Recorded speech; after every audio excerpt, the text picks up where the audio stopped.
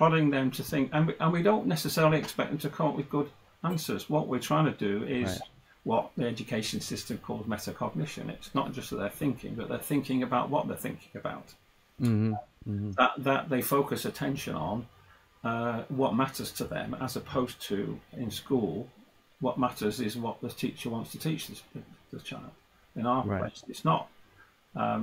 You've got to start with the individual learner. So we go, where have you been? Where are you now? Where do you want to get to? And how will you know if you've arrived at where you want to get to?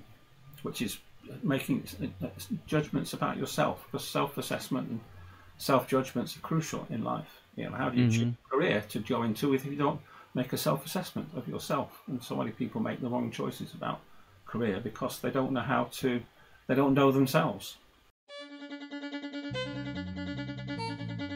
This is the Agentic Schools Podcast, where you will learn about schools from around the world where children's agency to make decisions about their learning and living is more important than their academic skills.